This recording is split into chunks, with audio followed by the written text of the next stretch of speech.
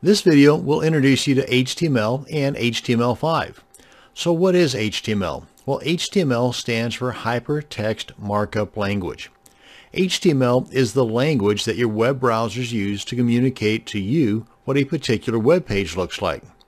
Just like learning any new language, be it Spanish, Chinese, or even English, there's a lot of memorizing as well as learning some basic standards like what a noun is and how it's used properly in a sentence. Well, the same holds true for learning HTML. Instead of nouns and verbs, there are tags and other elements that your web browser uses to put that YouTube video on your computer screen, or those words with bold type or red color on that web page. All these cool things are because of a certain element or tag that makes up HTML coding. Now, there are loads of other languages like jQuery or JavaScript or PHP that also add a lot of additional cool features to your websites, but they all are laying on top of a foundation of HTML. So what is HTML5? Well, HTML5 is the newest version of HTML, and it has many improvements over its prior versions. Many of the basics of HTML remain with HTML5, but there are a few differences between HTML5 and the older versions of HTML. Like, for example, the code is cleaner and, for the most part, easier for today's browsers to read and interpret. Some of the old tags have been dropped, and the newer code is built to more easily work with the new, more advanced devices like your cell phones and tablets, and heck, even your refrigerator.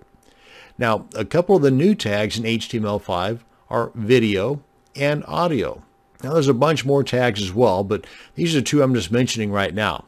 One of the ways that I learned about the different HTML tags was simply looking at the code on other people's web pages.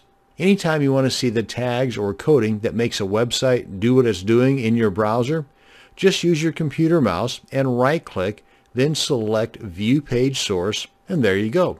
At first, it might look overwhelming, like the first time you saw a foreign newspaper. You may recognize some things, but most looks like just a bunch of gibberish. The more you learn about HTML, the more you will begin to recognize what most of that gibberish is and what it does. Then you will be able to use those same tags and elements to craft your own web pages.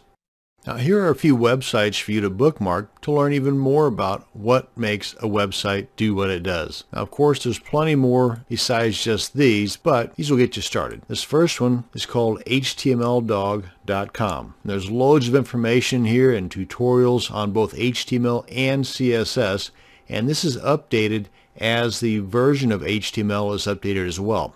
So just because you don't see an HTML5 slapped all over the place does not mean this is old stuff. As a matter of fact, if we scroll down here, come on over to HTML tags, and come on down to the very bottom here, where it says bad tags.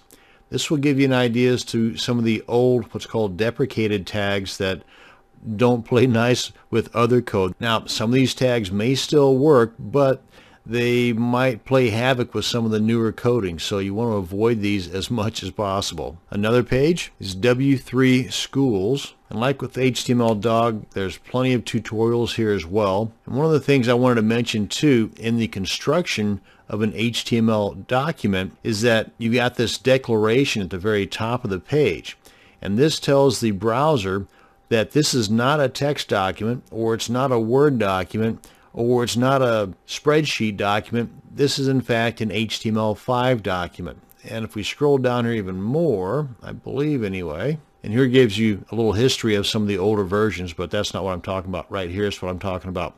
The common declarations for HTML5 is what I just showed you. For the prior version, HTML4, it's got this declaration right here. And this is what you're going to see in most web pages today. But that's that. So again, add this to your bookmarks. Another one, and I refer to these on several occasions whenever I'm trying to figure out what a particular element does or how I can get it to do what I want it to do on my website. But this is w3.org. And like with HTML Dog, there's nothing on here that's screaming HTML5, but it is up to date. As you can see right here, the declaration they're using here is for HTML5.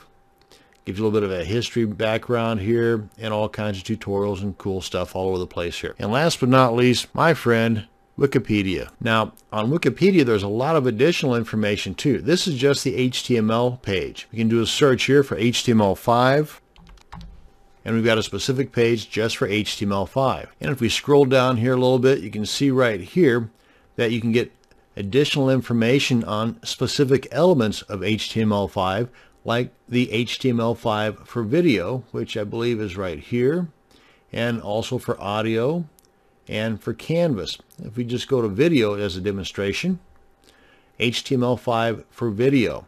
And this gives you a bit more information on some of the pros and cons of using HTML5 video tags right now in the current state of the browsers not agreeing with one another on a standard format.